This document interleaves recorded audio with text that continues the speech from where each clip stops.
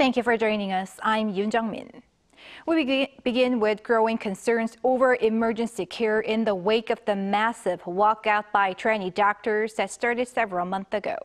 In the meantime, fewer medical students are returning to schools as most classes open for the second semester. Choi Min-jung brings the latest. South Korea is experiencing a lack of medical personnel in emergency care, which the government says is mainly due to the mass resignation of residents in February. During a daily briefing on the medical emergency response on Tuesday, the Health Ministry announced there had been around 590 residents before the February protest, but by mid-August, the number dropped to below 60.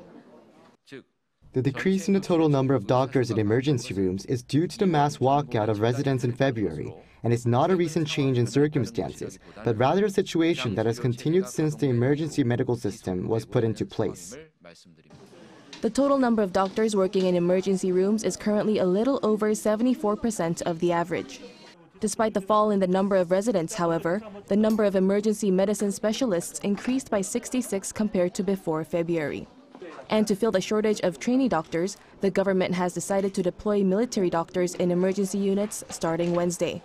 Meanwhile, medical school students are not returning to class even as schools across the country begin the second semester.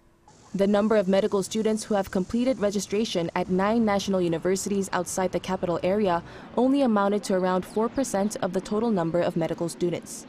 Jeju National University did not see even a single student register.